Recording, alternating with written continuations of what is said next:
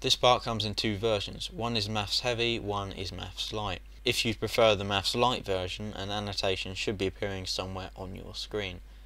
At the end of the previous part, we left Schrodinger reading the thesis of Louis de Broglie, wherein de Broglie outlined his theory of electron waves, which would ultimately lead to the idea of matter waves. In a November 1925 letter to Albert Einstein, Schrodinger wrote, "I have been intensely concerned these days with Louis de Broglie's ingenious theory. It is extraordinarily exciting, but still has some very grave difficulties." A week later, at a seminar on de Broglie's thesis, an audience member suggested that there should be a wave equation, and, shortly afterwards, Schrodinger had derived his wave equation, a quantum wave equation which determines the behaviour of these matter wave functions. One form of his wave equation can be derived from the classical wave equation, second order partial differential with respect to x of psi xt equals 1 over v squared times second order partial differential with respect to t of psi xt.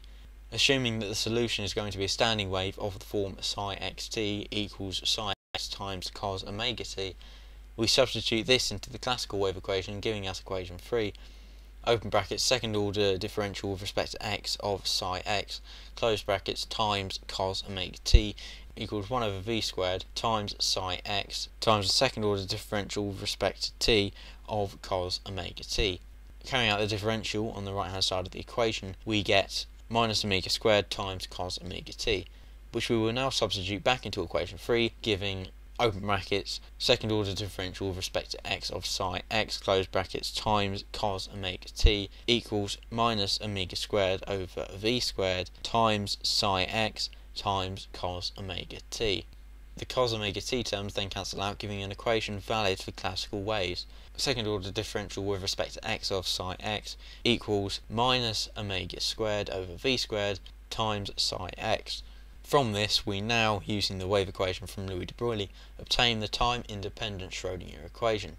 Given that omega equals 2 pi f, which equals 2 pi v over lambda, and that from Louis de Broglie we have lambda equals h over p, we can obtain via substitution omega equals 2 pi vp over h, which equals vp over h bar. This can be arranged into the form open brackets omega over v close brackets squared equals p squared over h bar squared.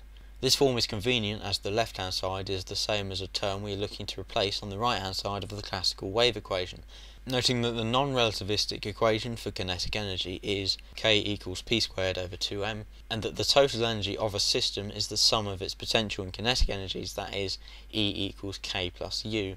We can obtain via substitution the equation E equals p squared over 2m plus u, which is then rearranged to give p squared equals 2m open brackets e minus u close brackets, which is then substituted into equation 5 to give open brackets omega over v close brackets squared equals 2m over h bar squared times open brackets e minus u close brackets.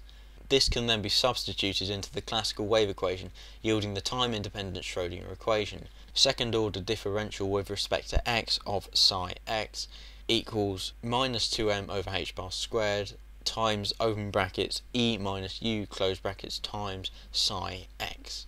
This is, it should be stressed, not the way that Schrodinger himself derived the equation.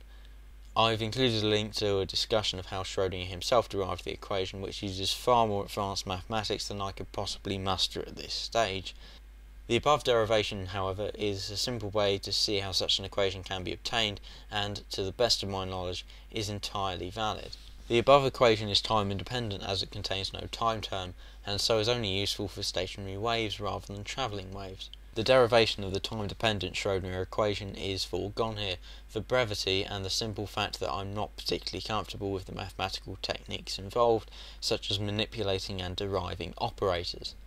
The time-dependent Schrodinger equation is I times h bar times the partial differential with respect to t of psi xt equals open brackets minus h bar squared over 2m times second order partial differential with respect to x plus ux close brackets psi xt.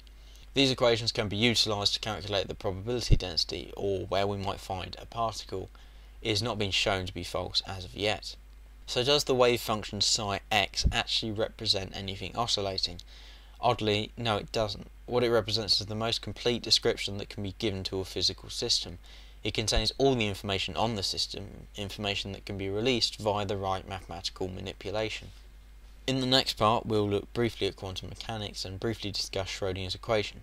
Thanks for watching.